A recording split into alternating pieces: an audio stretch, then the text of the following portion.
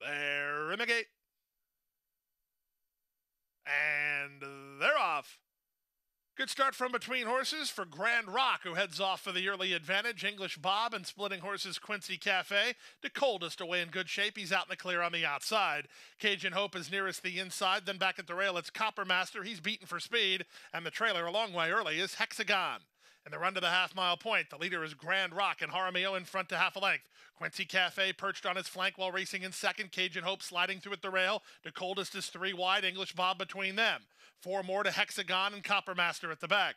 22 and 4 for the opening quarter mile, and here's DeColdest, 3 wide, and let go for a run. Quincy Cafe tries to quicken with him. These two at the 5/16, now a neck apart.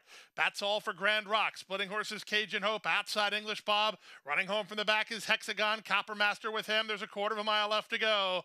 They move past the quarter pole and half mile, then 46 and 3. With the advantage, it's Quincy Cafe, and Leonel Reyes shakes him up for the drive, and he kicks. And now he leads by 3. Down the center, Hexagon from between Copper Master. Coldest is right there with English Bob. 16th to go. Quincy Cafe trying to get home. Copper Master trying to pick him up. Copper Master closing good ground, but Quincy Cafe is home a winner. Quincy Cafe beats Copper Master by a neck in 1:11 and 4.